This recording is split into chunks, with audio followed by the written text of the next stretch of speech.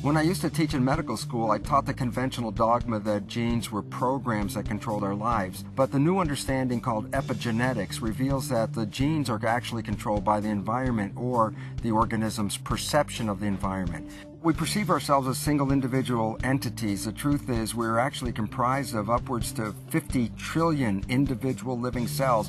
Each cell is like a citizen in a large community of 50 trillion entities in one population. In the community of cells that make up the body, if the leadership is off, it causes a disturbance in the function of the population, which results in a state of disease.